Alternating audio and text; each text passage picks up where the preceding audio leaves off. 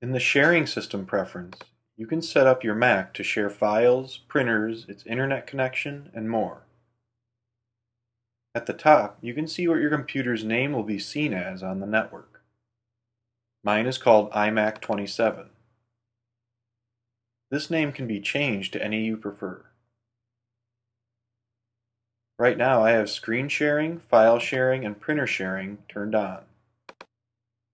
This means that any computer on my local network, Mac or PC, will be able to access files on my machine, use the printer connected to it, and even view my screen from their computer.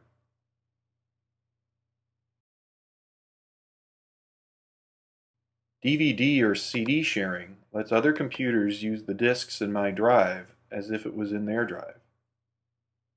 This was added to Mac OS X when the MacBook Air came out. Since the Air has no disk drive, Apple had to come up with a solution to install software from CDs and DVDs. This is it. When web sharing is on, your Mac becomes a local web server. If you have a website saved in your Sites folder, other computers on the network will be able to view it in their web browser. The remote login, management, Apple Events, and Xgrid sharing options are more for an advanced user or a system administrator to control a group of Macs. We won't be covering that in this course. Internet sharing can be very useful though.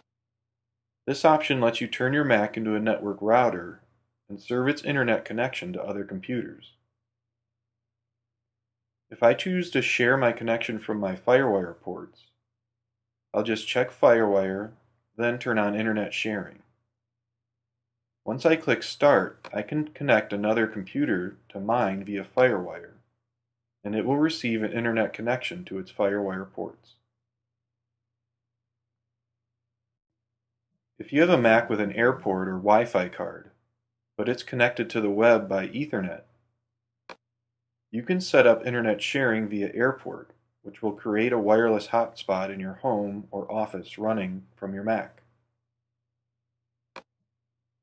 Bluetooth sharing basically allows the same access as file sharing, but only via Bluetooth.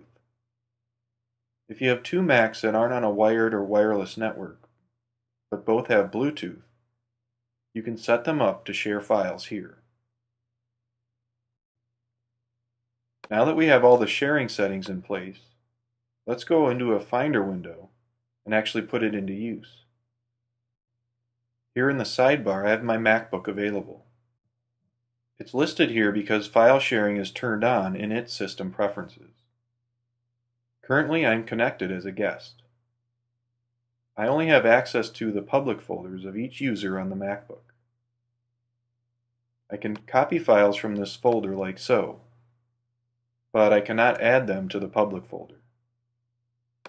I can add a file to the Dropbox folder. As I do, I get a warning that says I can copy the file here, but I won't be able to see it.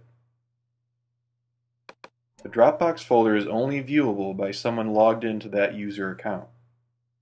Remember, right now I'm only a guest. I'll click OK and the file is copied to that folder.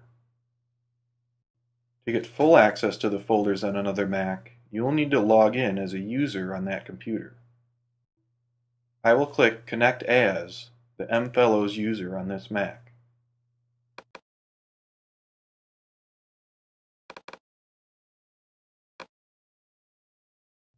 When I do, I have access to the entire mFellows user folder. I can add or remove files from any folder here.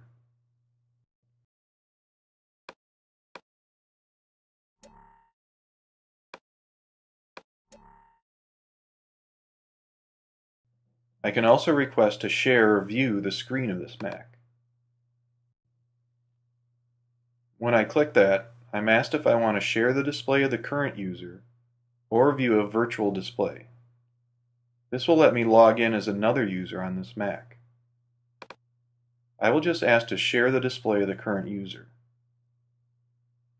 Now I can view and use this Mac as if I were sitting in front of it.